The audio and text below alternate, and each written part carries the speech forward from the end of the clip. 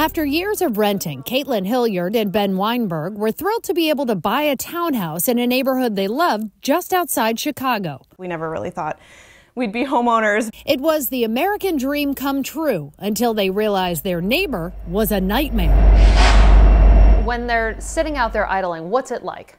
Sometimes it's like sleeping inside a factory. The couple live about 300 feet, the same distance as 20 parking spaces, from a spot where trains are often stationed for hours. And every time a train stops here to idle, we write down the date, the day of the week, the time it arrives. Ben and Caitlin started tracking trains in a detailed database after noticing the recurring problem. Because while they knew about the tracks before they bought the house and expected trains running by, over time they realized many would end up standing still with their engines running, something that's often done to keep the train's fluids warm and crews comfortable. This is just the beginning. It could be worse. Yes, this is a conservative estimate. Just last year, the pair charted more than 400 trains they say idled outside their townhome community.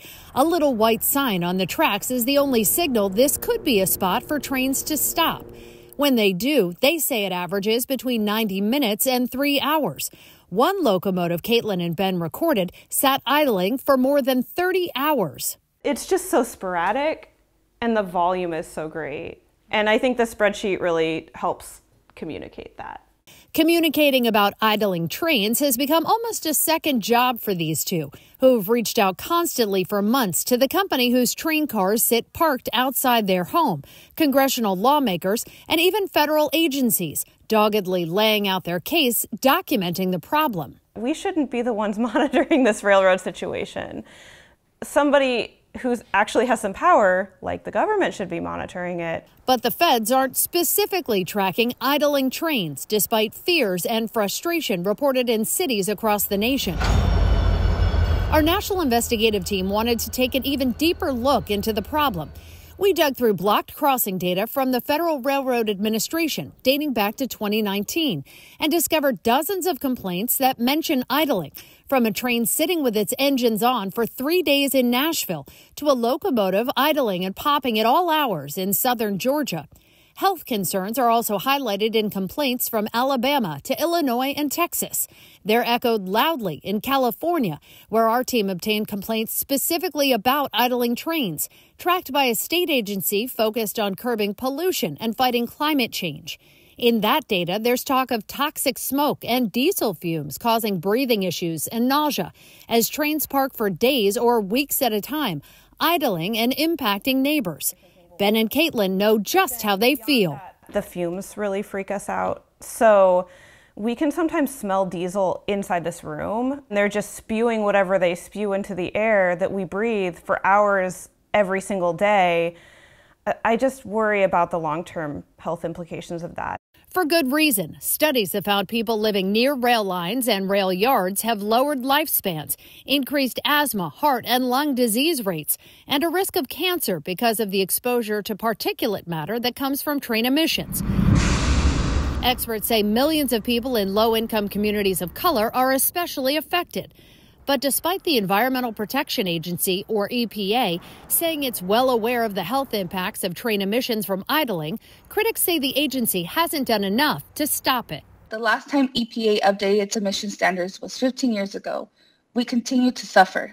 That's Yvette Torres with the People's Collective for Environmental Justice, who testified virtually in a Senate hearing last July on behalf of 50 groups nationwide. The Moving Forward Network is calling on Congress and the EPA to take action and update regulations that govern the rail industry's emissions. We know that technology is here and it's feasible, economically feasible, to go completely zero emissions. We need standards that are higher and better than the 2008 standards. The current EPA standards from 2008 sound good on paper. They say any locomotive or engine made after 2015 has to be equipped with idling control systems that shut off engines after 30 minutes. But experts testified very few of them have been made. So much of what remains on the rails is old, with outdated technology. We've made strong commitments. Ian Jeffries, the leader of the rail lobby, says companies have invested more than $1 billion to modernize. But it can't happen overnight. We all want to do a job in a way that reduces emissions and continually reduces our environmental impact, but it's got to be done in a way that can allow us to continue to operate, serve our customers, serve our communities, and that the production market can actually handle. In the meantime, we discovered the industry has been able to use a loophole in the EPA rules that deals with updating older trains, the ones the government calls non-new. There's these automatic shut-off devices. You don't have to use those unless you remanufacture the engine, which could be 50 years. And then there's no enforcement by the feds of idling in those older trains. States have also been long powerless to regulate trains because of federal law. But David Pettit, senior attorney with the Natural Resources Defense Council, says a recent change made by the EPA gives his home state of California the chance to adopt and create emission standards for those non-new trains with the agency's blessing. The move will create a legal battle he says could go on for years. They'd rather see California take the heat on this than have to deal with the political and legal ramifications themselves. Who has failed when federal agencies don't step in and exercise their power? Who pays the cost for that? Well, my clients who live across the fence line from the rail yards, they pay the cost for it.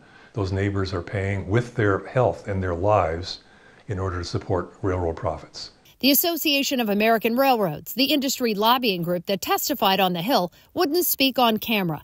Their rep told our national investigative team trains that idle for an extended time are not in the community's or industry's interest, and that railroads have made significant efforts to reduce idling, implemented extensive measures to reduce rail yard emissions, and improve air quality for nearby communities.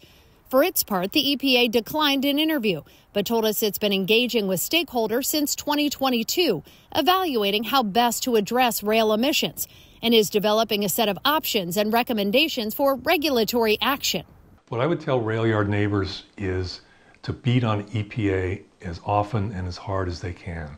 Because EPA, in my opinion, can do something about this if it wants to. Caitlin Hilliard and Ben Weinberg are banging the drum everywhere they can on behalf of communities who might not have the time or resources to do it themselves. You should not be treating human beings like this, especially these companies have so much money. Union Pacific, the company whose trains idle outside their door, said it's been using this spot for crew changes and transfers for years with few complaints or issues.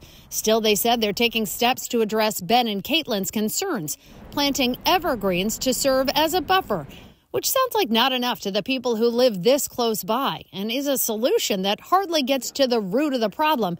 These two say they'll keep battling. Well, as long as we're here, we're going to fight as much as we can.